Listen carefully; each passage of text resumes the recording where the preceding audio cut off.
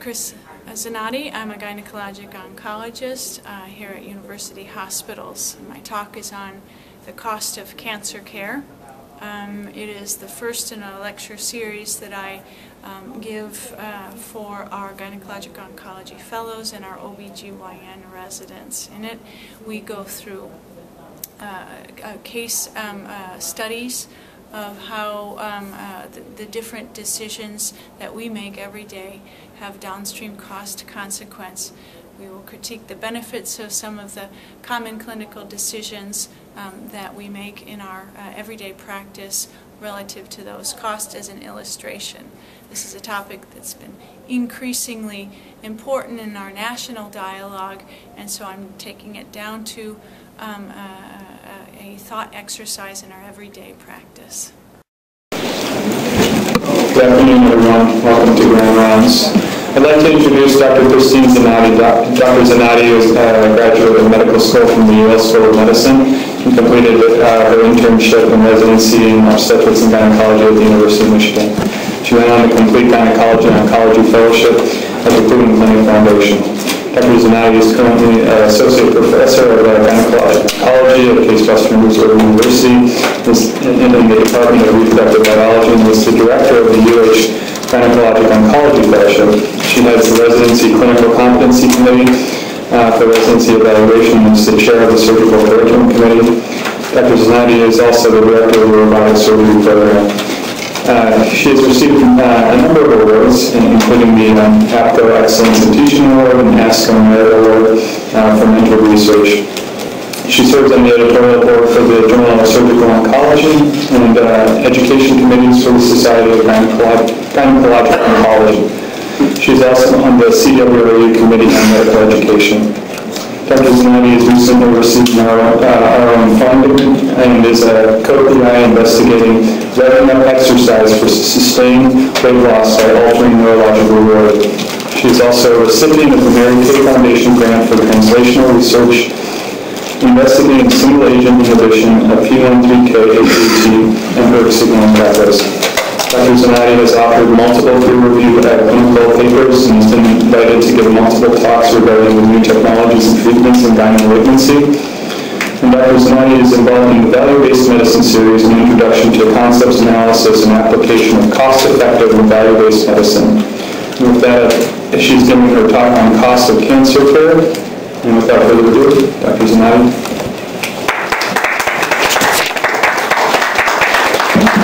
Thank you. So, thank you for inviting me. There was a few things we discussed back and forth about what I should be presenting at an internal medicine grand rounds, and I suggested extracting something from this value-based medicine series that I teach to our gynecologic oncology fellows and now our OBGYN residents. The lecture I think resonates very well with them, and in fact, as I was saying to Kamal, there's not a time I don't groom a talk that I don't learn something myself that changes my practice. And so I find that this topic I have become more and more passionate about, and I have spent a greater amount of my energy really working in this area of medicine. So I appreciate the opportunity to sort of introduce what I typically do as an introductory talk to our fellows. These concepts certainly apply to all areas of medicine, but I will use specific examples in my field to illustrate some of my points. I think they are very specific to my field and may not be relevant to your field, but I think they do well illustrate the different decision points and the downstream cost consequence of various what may at first blush seem like innocuous decisions in our everyday clinical work. But by way of introduction, as you all know, the United States spends a lot of money on health care, and as you know, compared to other developed countries, we spend the most by far per capita on health care. And if you extrapolate a few years ahead, you know, it's in the trillions of dollars, and we all know that it's burdening our country and perhaps even bankrupting our country. But the statistics can be spun on a much more personal level. The burden of the cost of healthcare really does take a toll on our patients. And statistics are 19% of patients report serious financial depletion because of their medical bill. And medical bankruptcy represents the majority of personal bankruptcies declared in this country.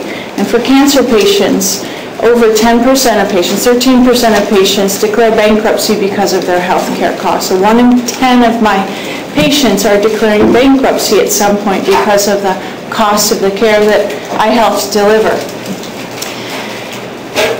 What shows no signs of slowing is this growth in cost, so that the spending for at least oncology increases 15% annually. That's faster than the rate of increase in the total healthcare spending and much faster than the rate of GDP increases. And for Medicare in the past 5 years, overall spending has increased 47%. Those are the numbers. Spending on cancer drugs has increased to dwarf those numbers. Over the past years, it's escalated geometrically. What is somewhat stagnant in cancer medicine is that the death rates for most common cancers has declined only very modestly over the past couple of decades. And for ovarian cancer, those numbers are even more modest. Some of it may be due to lead time biases in diagnosis. For death rates, it's not all due to improved technology and improved treatment. Some of it is due to screening detection of indolent biology lesions that in fact have a better prognosis. So this decline isn't all because of the increased technology, and the decline is very modest compared to the escalation in cost. So at our current levels of healthcare spending in the U.S., there's a weak or even sometimes a negative association between spending and the healthcare benefit received. So we're right here on that curve.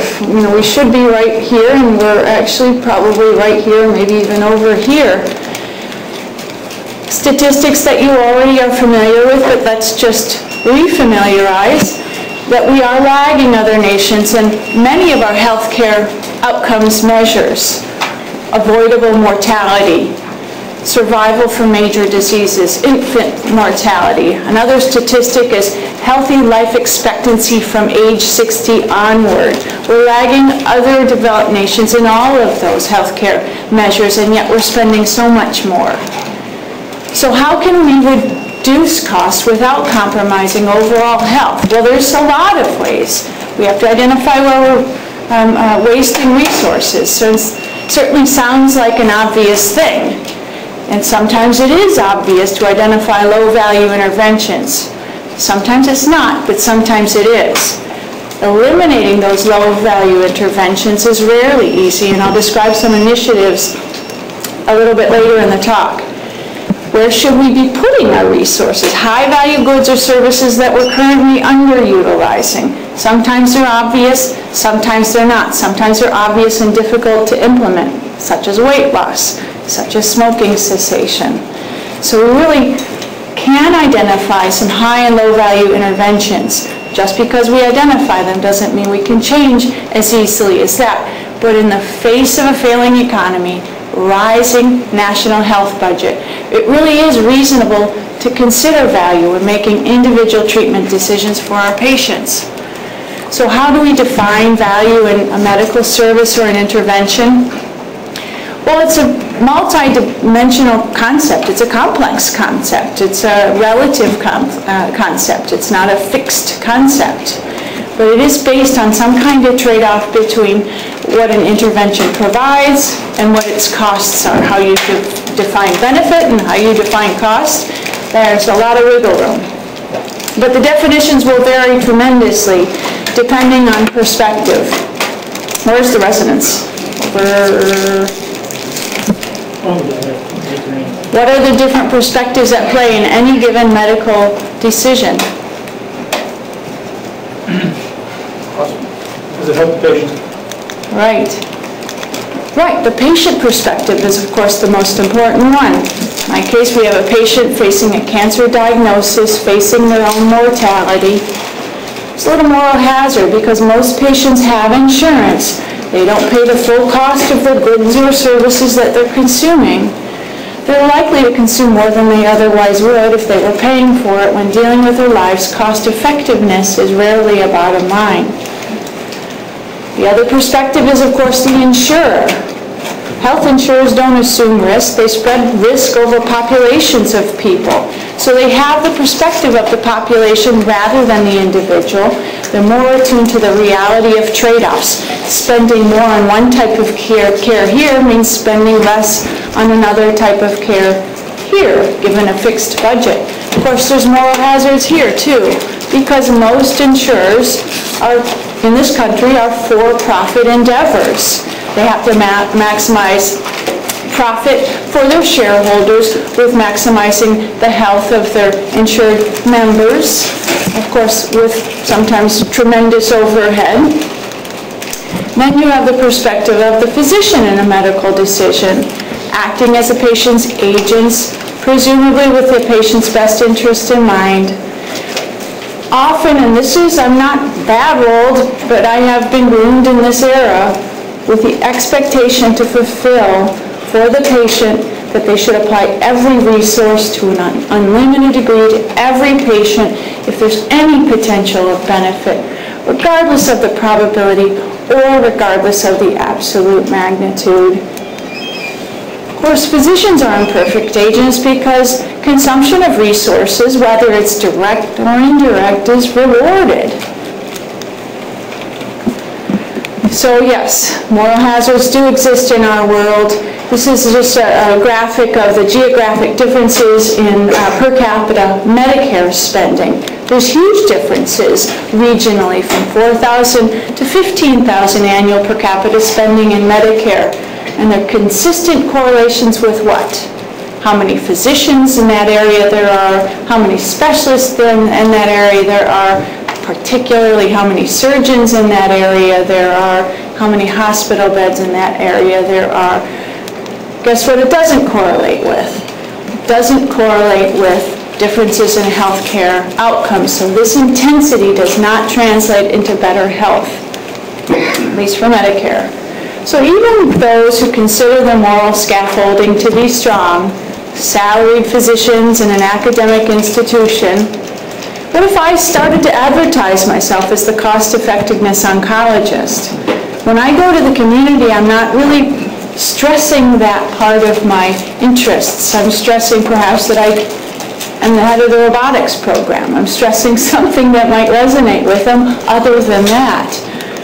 What if I verbalized to my insured patient that the cost of their treatment really was influencing my recommendations for their cancer care? You can see the hair on the back of their necks bristle, their back arches, you can see them, tilting their head a little bit. I can't say those things in my clinic setting, not at least now. Or if I do enter that into the conversation, I have to be very careful and I have to understand very well the rapport I've already established with that patient before I enter into those waters. So what can we do? First thing I set out to do, really when I started to see that there were very big differences within my own field and my own division even, with our resource utilization, our individual decision making, I wanted to educate myself. This topic was an important topic and I wanted to be well versed on it. So I really set out initially to just sort of become familiar with the debates. And I find in my field, and as well as in your field, there are a lot of examples of high-value interventions. There's a lot of obvious examples of low-value interventions. But there's even more examples where the true value is difficult to manage or takes a lot of energy to understand. Interventions could be treatment strategies, diagnostic tests, surveillance strategies in my case, education or behavior change strategies.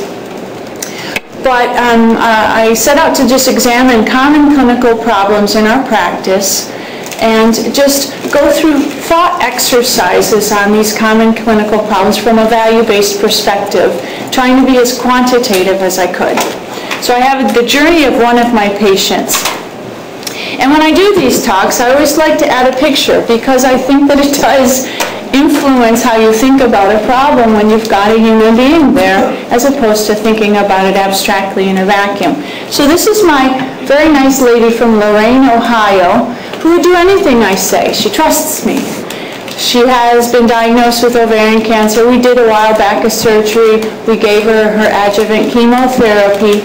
And at the end of the treatment, she had a complete radiographic and CA-125 response. CA-125 is a biomarker that we use for response assessment. And so her CA-125 was in the several thousands when we started. It is now 15. That's a normal level. Her CT scan is unremarkable, so we call it a complete response. And we are at a post-treatment visit, and we're discussing follow-up care strategies. In addition to talking about how she's going to feel in a few months after her side effects have resolved, we also talking about our surveillance strategies for her. So what do we do now for her cancer surveillance? Well, in fact, our societies do have a lot of standard recommendations, and so this is recommendations in the form of guidelines set forth from the National Comprehensive Cancer Network, guidelines that we follow fairly closely, not all evidence-based, I might add, but a visit every 2 to 4 months after their treatments end, and then a physical exam at every visit. We get this CA-125 at every visit. We understand that this is how we can diagnose the problem. This is how we understand that they've responded to it. We can see these levels increase if it recurs. We get that at every visit. And we do imaging as clinically indicated. It's not all evidence-based. In fact, many of these guidelines are just expert opinion. But we have recently, I say we, the Europeans have recently done a study evaluating whether or not there is true benefit for performing CA-125 assessments at the surveillance. So here's just a few details regarding that study, but it was randomized. There were a lot of women enrolled. They had all had a complete clinical and radiographic response and CA-125 response to their cancer therapies, and they were going for surveillance. Randomized 50% of them to undergo examination and CA-125 testing every 3 months, and the other 50% were randomized to obtain a CA-125, but that was not disclosed to either the physician or the patients. They were blinded to it, and their recurrence detection was based on clinical indicators, exam findings, CT findings based on symptoms or problems. And so their goals were to evaluate outcomes and quality of life. And so one of the first findings was that, in fact, CA-125 identified recurrences on average 5 months earlier than those that were assessed based on clinical indicators. So we can identify recurrences much earlier using this test. And that we've known for a long time. But we do know that the remissions were not longer in those undergoing CA-125 testing, so that the time to initiate second-line chemotherapy was earlier because of this detection, but the time to initiate third-line chemotherapy was also earlier. We weren't getting more durable responses to second-line chemotherapy. The other thing was that the total number of chemotherapy cycles was much greater if it was detected earlier by these means. So the women in the CA-125 group got a lot more cycles of chemotherapy than the women in the other group, and that's all well and good if maybe there are other things that happen. But in fact, there was absolutely no survival difference. In fact, the survival curves are as close as you can get to one another. These women that had a lot more treatment and had their detections earlier did not do better. So, quality of life, earlier deterioration in global health score, increased anxiety, increased cumulative toxicity. They did not do better from a quality of life standpoint either. So, based on these data, is measuring CA-125 for surveillance a cost-effective thing to do? Intuitively, no, it does not seem as though it is, but let's examine how we measure cost-effectiveness. Cost-effectiveness research is typically a comparison of 2 or more alternative interventions in terms of both their health effects and their costs. Again, interventions we can defined in many different ways. Broadly, I'm oversimplifying, but broadly there's two research designs. There's an expensive, cumbersome one, which is clinical economic trials, more sort of along the models of our randomized controlled trials, but this time with cost as part of the endpoint, and decision analytic models, which are a little bit quicker, a little bit less costly. Cost designations, well, assigning costs in these clinical trials can be complex and controversial, I might add, and defining benefits can be somewhat subjective and is debated. But I'd like to share with you some definitions that you might see often in cost effectiveness research and its publications. These are common definitions that you'll see, starting with quality-adjusted life years. Those are the life years that are in different states of illness or dysfunction.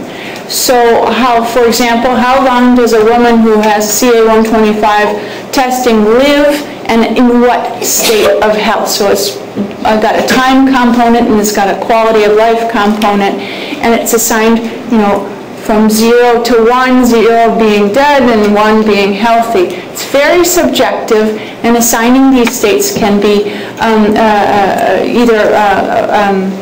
defined by questionnaires, meaning ask a cancer patient what she values the most, living without nausea or living without hair. Ask her to assign a value to that. So assigning these quality-adjusted life years can be somewhat subjective, but there are different methodologies, in fact a whole literature devoted to the different methodologies.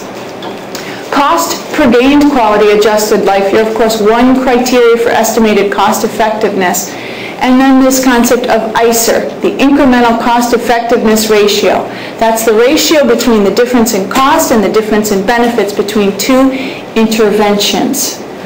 Other countries, such as the UK, have in fact have defined what they consider an acceptable ICER for an approved intervention, be it a diagnostic intervention or a medical therapeutic intervention, as 30,000 pounds per QALY gained. In the US, we have no accepted definition. But again, we want to be right here on this curve, not here. So just some illustrations of cost per QALY gained from selected clinical strategies in our country can really range. But in the breast cancer literature, in the postmenopausal woman with receptor-positive breast cancer, switching to an aromatase inhibitor versus continuing the cheaper tamoxifen, very accepted QALY in that situation, compared to performing helical CT screening for heavy smokers. That's really arguably an unacceptable cost per QALY gain. So these kinds of things more explicitly illustrate some of the cost consequences of different therapeutic strategies. So knowing these things, what's the incremental cost effectiveness ratio, the cost per QALY gained for CA-125 measurement in ovarian cancer? Well, we know it's expensive. Not just the test, of course, there's downstream consequences of the test. A lot more cycles of chemotherapy, a lot more toxicity management, stuff like that. Quality gained, well, you don't really gain any years of life, and it's certainly not quality of life, so we're here somewhere in the infinity range. Question for the audience, can you predict the clinical impact of this study in this country? Remember, this was an EORTC study? Right. So these guidelines, perhaps this was not appreciated the first time I showed this slide. These guidelines we looked up just a short while ago. So these are still in our guidelines. We're not questioning them, and we have to wonder why. More on that later. So the U.S. leads the world in medical publications and expenditures, but really does lag in applying important findings to fundamentally improve the health of its population, or in some cases just to reduce the cost. So the American Recovery and Reinvestment Act, remember that, 2009, It was authorized to conduct research comparing clinical outcomes and effectiveness and appropriateness of items and services and procedures, et cetera, et cetera, et cetera. The federal support of the research was thought to be perhaps a cornerstone of improving health, but at the same time controlling runaway health care costs. Is it the answer, or has it been the answer? I would argue that we already do have a lot of comparative data that we either ignore or don't accept or do not implement in any consistent way. I've just mentioned one. In my field, there's another one. We constantly refine our pap smear screening recommendations as we refine our understanding of how to identify risk. As we refine it, we'd like to reduce screening intensity in low-risk individuals and apply it only to the high-risk individuals. So we keep refining our recommendations. No pap smears after hysterectomy if it wasn't performed for cancer reasons. You can exit the pap smear screening program in appropriately selected elderly patients, et cetera, et cetera. So currently, despite those guidelines, lots of women are still getting pap smears after hysterectomy. Lots of older women are still getting pap smears. So 75 million pap smears a year. Really, if we tried to implement everything fully, it's estimated 27 million pap smears. Again, it's not just the simple decision of doing a quickie pap smear when the woman comes to you for an annual exam. It's downstream consequence. There's a lot of false positives, there's a lot of background noise requiring additional diagnostic testing and callbacks, etc. So it's not just the cost of a pap smear. There's downstream cost consequence. We're just not applying those recommendations very well. Another example is mammogram screening. Among women in their 40s, more than 19,000 women have to be screened for a decade to save a single life. And the positive predictive value is low in this population. A lot of false positives, lots of reasons for that, dense breast, etc. So the positive predictive value is quite low. That's a lot of screening to detect a cancer and save a life. Among women in their 50s, not tremendously better. Among women in their 60s, okay. That seems a little bit like higher yield testing. So as a result, the U.S. Preventative Task Force, this was a few years ago, recommended changing in screening practice. They said no screening less than 50 every other year, perhaps between 50 and 60. Does anyone remember what happened after they put forth those recommendations? It wasn't new data. They just sort of reinterpreted and reapplied, reasonably reapplied that. Based on cost-benefit analysis. It was huge. It was a raging controversy over the perceived rationing of health care. Women, women's interest groups, breast cancer survivors, you name it. Everyone weighed in on it. Everyone had an opinion about rationing health care. So then the U.S. Preventative Task Force said, change our mind. Recommend that we support an individualized decision-making process with women so that they know about the risks and the benefits. And so, of course, a gynecologist who has 15 minutes to spend with that patient has to spend 14 minutes of it saying, establishing a rapport enough to tell them why they're not, going to give them a mammogram requisition. So it's a huge burden placed back upon the physician to withhold care. So yeah, we don't apply our data as well as we should. These are just in my world examples. They're obvious ones. Your world has a lot of. So what can we do? We educate ourselves and we apply our data with or without policy. And so probably everyone in this room does understand about the Choosing Wisely campaign because it started really in the field of internal medicine through an ABIM grant. It's a set of specific steps physicians could take to promote more effective use of healthcare resources, more cost-effective practices.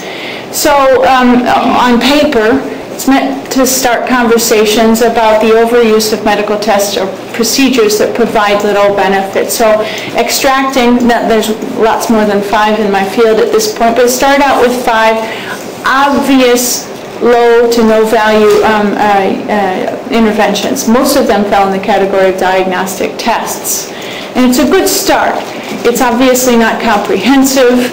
it's a piecemeal, but the conversation has started, and now many societies have contributed lists, and within those societies, it has gone well beyond a list of 5. So it gives physicians a lot more to go on to have conversations with patients about diagnostic tests and interventions that may not be in their best interest, whether it be from a cost standpoint or a benefit standpoint, usually both.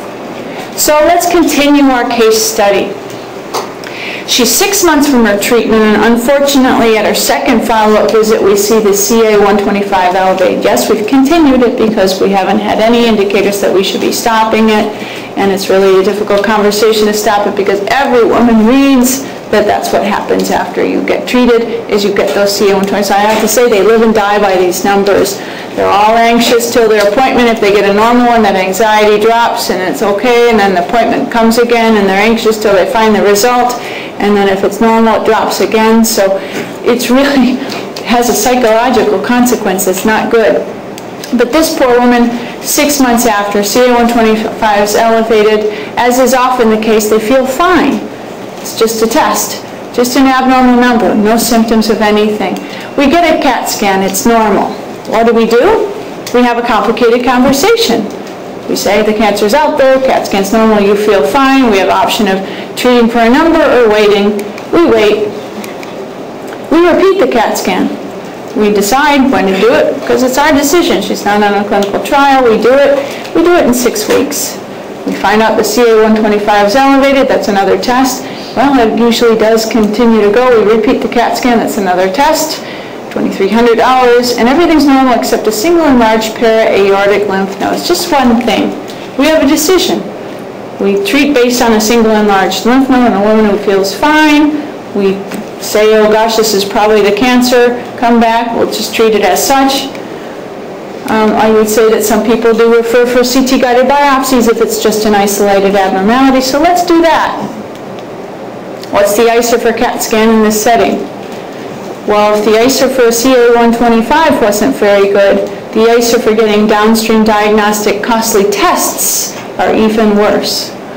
And the ICER for biopsy, not so good. The study is positive. The pretest probability was fairly high that it would be, and it's positive. What should we do now? Got a woman who feels pretty good. She's got a single isolated abnormality 6 months after treatment. What do we think the patient wants to do? You can't exactly say she's got a cancer recurrence and do nothing without a long, drawn-out, difficult conversation. You're allowed to 15 minutes. That's about a 45-minute conversation. But let's really, I don't want to be glib. Before answering that question, a constant, a constant need in my practice is that we really need to place this into a realistic context. How well does a woman with recurrent ovarian cancer do in general? Then we can make appropriate decisions for her. So there's a lot of ways to predict it, and certainly we can refine our understanding. We don't have to throw a broad average to her. We can predict it in part based on her age and performance status and all the common indicators. But also there is an important concept in my field about time to recurrence. And in fact, from the standpoint of doing clinical research, for example, of chemotherapeutics, we actually categorize and stratify our patients based on time to recurrence. So if they progress during therapy, it's called progressive or refractory. And if they progress within 6 months after their treatment completion, that is a resistant ovarian cancer. We call platinum resistant because platinum is our first-line agent. And if they recur after 6 months, they call sensitive. These all have different, it's a biologic continuum, but broadly these have different prognoses associated with them. Obviously, this is the worst prognosis, suggesting more chemotherapy-resistant disease. And in general, the median survival is less than 1 year for this group here. If they recur 2 years and 3 years out. In fact, those women do well. So I'll illustrate today an example of a woman who's got a lot of prognostic indicators for doing poorly from her disease. I don't want you to think that I feel this way about everyone in my practice. There are women who have prognostic indicators of someone who would do well from their disease, and we apply different resources to them. So this is relevant to this patient. She has platinum-resistant ovarian cancer. On average, median survival is measured in weeks, 10 months.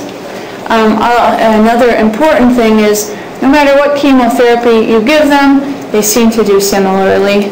And so the median survival in this category is about 10 months. Okay, so we know a little bit more about her so that we can place it into a context of your future decision making.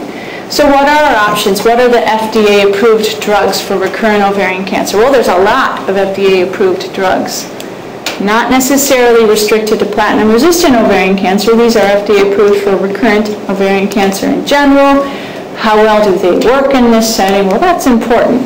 They work differently depending on time to recurrence. So if they recur 3 years after treatment completion, those tend to be much more sensitive, and the recurrence rates, in fact, can be quite similar to chemotherapy-naive patients. That's not true of the platinum-resistant categories. So these are some response rates of the platinum-resistant patients to our FDA-approved drugs. So they're fairly disappointing. This is 25%. Over 10%, we've got some FDA-approved drugs with response rates really barely over 10%. So does anyone know what criteria the FDA uses to approve these drugs for the treatment of recurrent ovarian cancer? A shout out from the audience? Non-inferiority? Response rates. Response rates. Response rates only. Is it reasonable? So what are the goals of therapy here? We've got a recurrent ovarian cancer in a woman with a fairly poor prognosis. Well, the goals could be different depending on your perspectives. Of course, we've got different perspectives here. We've got the patient perspective, insurer's perspective, and we've got the physician's perspective. And their perspectives are different. Remember, we have an asymptomatic patient who's got a good performance set. Poor prognosis. That doesn't mean she's ill right now.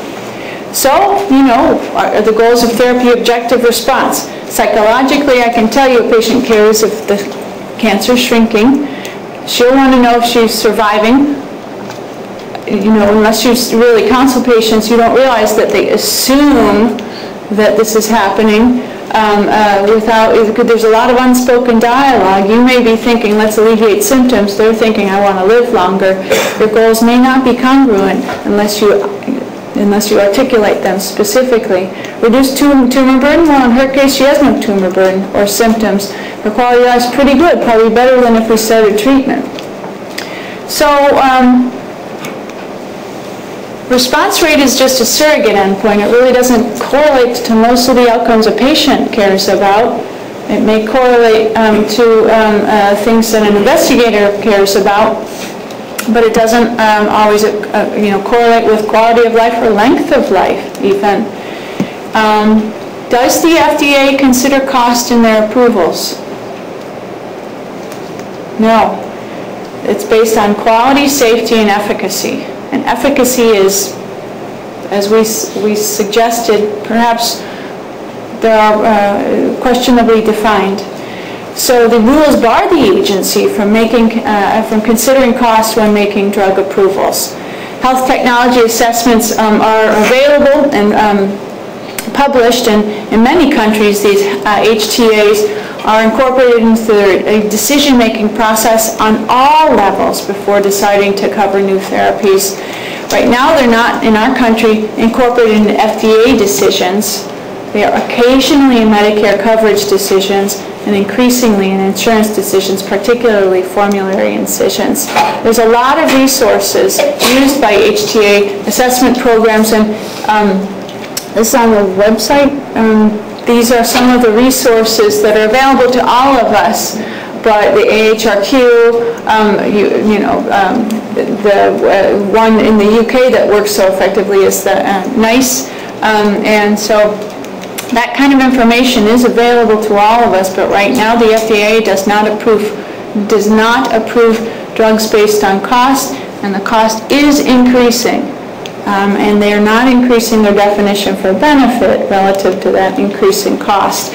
And this is one fairly, I think, important and interesting illustration that was published a little while ago in the New England Journal of Medicine, but an article entitled The Price Tag of Progress. And this is one of the things that sort of encouraged me to start doing these thought exercises using patient examples. But this is looking at patients treated with metastatic colorectal cancer.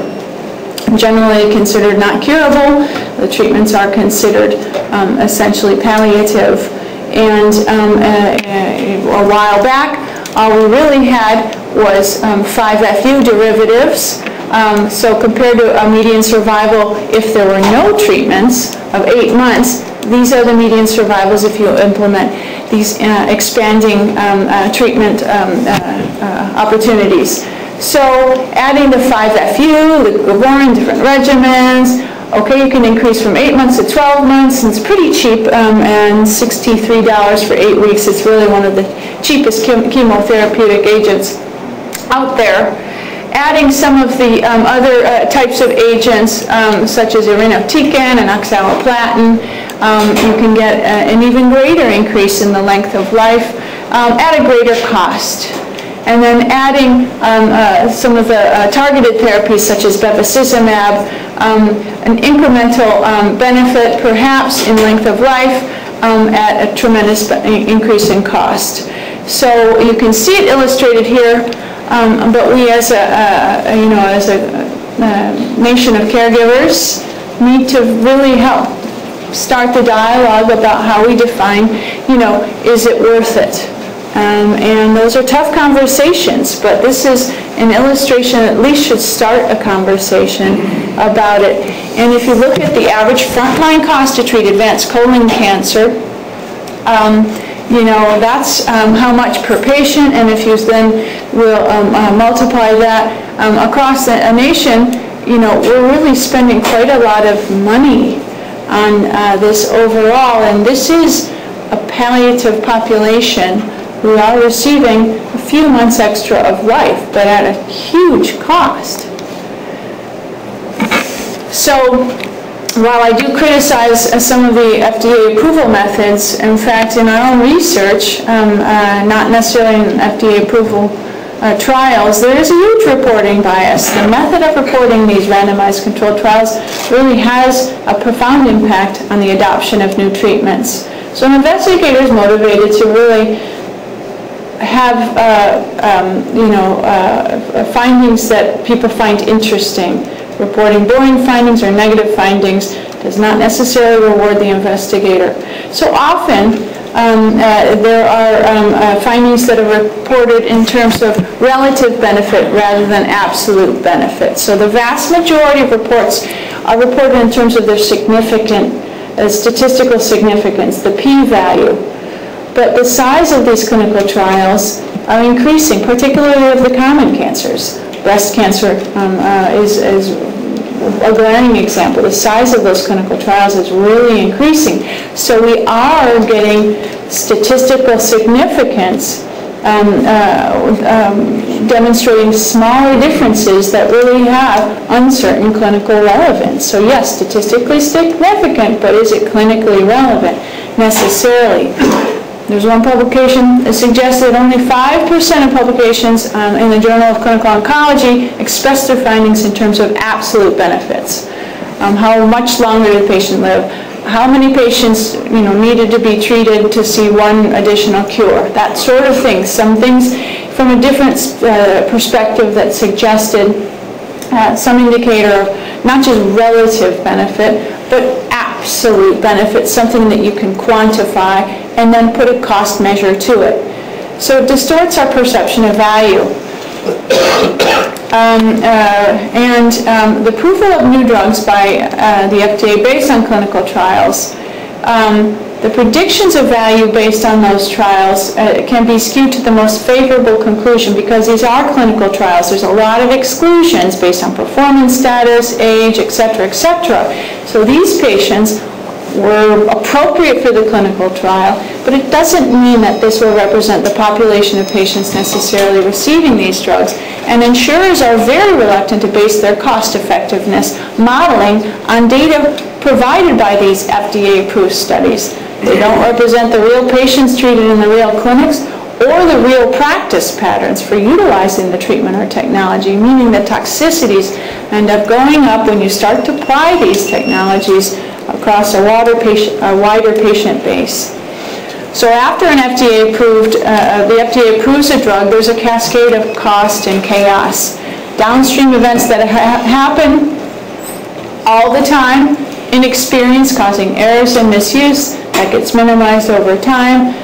Then we start to extrapolate the data. Okay, we use it in this setting, but I have a patient here, she's not quite stage 2, she's stage 1, but I feel worried about her, she's young, she's got children, I'm going to use it in this setting. Oh, she's not really anemic, I'm going to do this in this setting, even though, because she feels fatigued. Off-label use, that's the norm. These confound our ability to estimate the true value of a treatment, and they always dilute the initial estimates in any therapy that is introduced. And off-label therapies are the norm. I won't belabor that because we're running behind. Constantly critique your own utilization. And our latest challenge is critical drug shortages. You have them in your field, I have them in mine. But can anyone in the audience guess which of these we've experienced critical drug shortages in the last couple of years? The cheap ones. There's no money in selling cheap drugs. So even though this is super inexpensive, and in fact in ovarian cancer front line, we couldn't get our hands on Taxol for nearly a year. Doxil went off patent and then became quite cheap, and 4 months later we couldn't get Doxil. So this is a new challenge for an oncologist trying to do the right thing. Okay, so we have treatment options for our otherwise asymptomatic patients. She could do this, or she could spend her time in the infusion center. Of course, we choose chemotherapy. And we're back to our case study. She's got no symptoms, still has a good performance status. This is what we choose to give her. Our plan is a simple, innocuous decision. She's scared. I reassure that this often works in my experience. We plan 3 cycles and assess response. But let's go to some more of these thought exercises. What is the downstream cost consequence of that simple decision? So Avastin is bevacizumab. Here's just some hard data on it. As a single agent, partial responses are seen about 12 to 15%. Progression-free survival, meaning how long before there's objective evidence that the cancer progresses after your first treatment.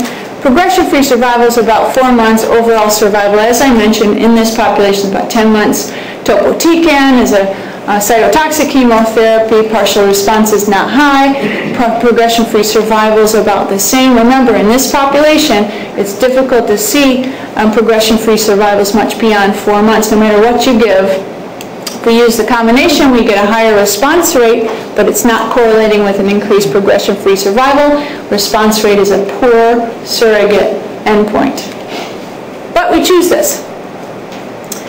So, so these are the progression-free survivals of the drugs. And one wonders, if you keep getting the same progression-free survival, what would a placebo do? When we do these clinical trials, we have our definitions of progression. They're very strictly defined, and we typically would obtain CT scans every other cycle or every other month. So these are essentially 2 CAT scan studies. By the second CAT scan, we see evidence of progression. Well, what if you gave nothing? Well, not all patients on the first CAT scan would meet this definition of progression. There are a lot of people whose cancer doesn't grow that fast, it's just not responding to the treatment. So we don't know what would happen in a placebo-controlled trial or how this would compare, but we do have something close to a placebo-controlled trial, and that's looking at tamoxifen in the platinum refractory population. And so obviously we all know what tamoxifen is. Well, hormone receptors in patients with these cancers, the receptor content is low. It's our belief that it doesn't work that well. This is a randomized trial looking at tamoxifen versus physician choice chemotherapy in patients with platinum refractory ovarian cancer. And response rates, objectively, we'll almost never see many complete responses unless our tumor volume is vanishingly low. Partial responses, the partial response rate is lower in the tamoxifen, but the overall survival endpoint is a perhaps more interesting endpoint because that's a more relevant endpoint. The difference was about 5 weeks, which was about 16%. There was over 300 patients in that study. It was not a statistically significant difference. So my question to you is, should they have increased the study size? We saw a trend towards significance. Should we have doubled or quintupled the study size to achieve statistical significance? Or is the absolute value of this intervention too slim to justify that sort of thing? Is the clinical relevance there? So what about cost? We do those things. Oops. Well, so physicians' knowledge of cost is poor. There's a lot of reasons for it. You even have a poor knowledge of out-of-pocket costs to the patients. But when I started to really look into these things, I found it myself very energy-consuming and challenging to find out the cost of the things I order every day. It's an extremely complex subject, and the cost of the patient can vary depending on what their insurance is, depending on where they get their CAT scan, depending on a lot of factors that just exponentially escalated the complexity of just asking what a thing costs. To my best of my ability, I assigned costs to these things. Wholesale costs of the drugs, if we use average doses of weekly topotecan, average wholesale cost of Avastin, we've calculated for 3 cycles, Aloxi for nausea, Neupogen just for bone marrow support, and we get the CAT scan. And so this is our cost for 3 cycles. I'm not including all this because that's too complex. And so can we calculate the cost per quality? Well, if we compare it to placebo, we can. Let's first assume that placebo dies immediately. Of course, someone receiving placebo doesn't die immediately, but let's go through this exercise. So they live, on average, 10 months in an imperfect state of health because you're giving them the treatments, and there's toxicity associated with it. And so here's the cost per quality. The ICER is $65,000, not quite meeting UK criteria even, but not crazy like a helical CT scan in a heavy smoker. But placebo doesn't die immediately. If we add that, 5 additional weeks, so compared to placebo, and let's say placebo, the only benefit they're getting is 5 additional weeks instead of 10 additional months, then the cost per quality, it really escalates.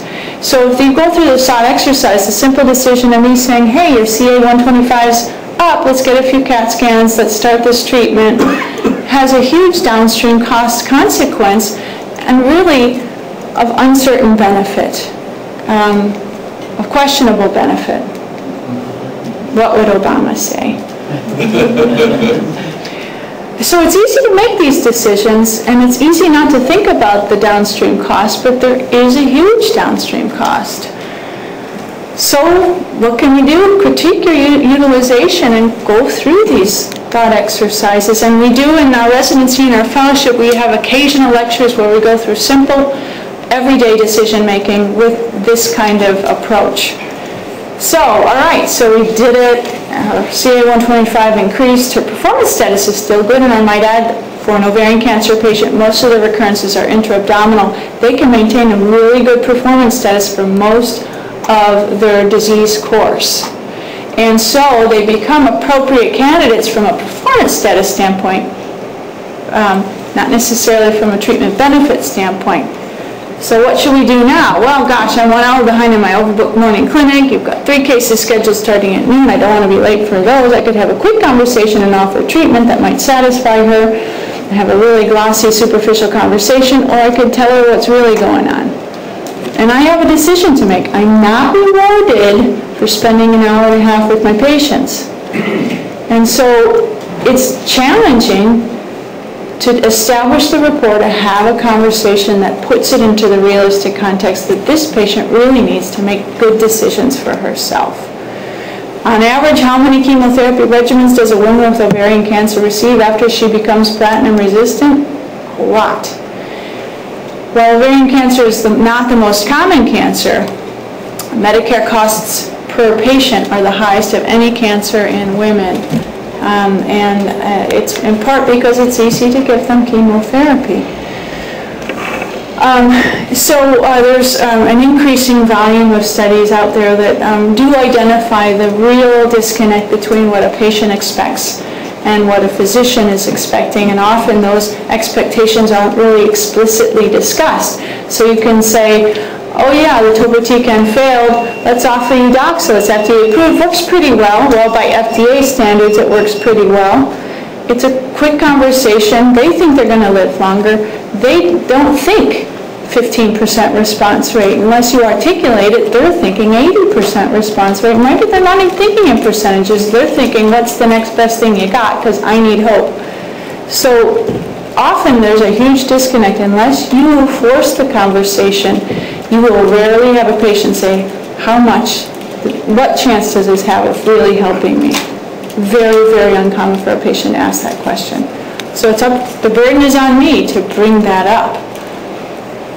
Of course, we all know this statistic. So one of the last things I'd like to leave you with is just introducing a study that you may be already aware of, but I think it was a fundamentally important study published a few years ago in the New England Journal of Medicine. In metastatic lung cancer, this is a population of patients that have a very poor performance status, a very poor quality of life, and a short length of life. There are few effective therapies, short survival, difficult population of patients. It was a randomized study. One was randomized to usual care, and another was randomized to a usual care plus palliative care arm, so not withholding anything, but implementing at diagnosis a palliative care component to their treatment. Visits to assess symptoms, visits to establish goals of care, psychosocial support. Importantly, though, I think every visit, the goals of care were discussed. This group that was the palliative care arm, in fact, had a much higher quality of life. They were less likely to choose low-value treatments, so they overall received fewer treatments, less chemotherapy, but they lived longer. So sometimes less is more, and this was a really important example of that in my field. I'm going to skip this because it's all unnecessary and we're out of time. So what should we do moving forward? Well, there's many ways to cut costs without globally compromising health in the U.S. I think it does start with the physicians collectively talking about it in a consistent way with each other, in introducing these sorts of concepts to patients to really obtain a better understanding of cost relative to benefit. We need to really start the dialogue about how we define value. I think we need more explicit definitions of what we consider value. I think all the stakeholders need to come together and really make some tough decisions about how we define value in our treatment decisions. So I appreciate your attention. Any questions? That was fantastic. I think this is a conversation we need to keep having, and it's a really complicated one. I think because the hour's late, we will take questions up here. But again, I want to thank Dr. Zanotti. Fantastic presentation.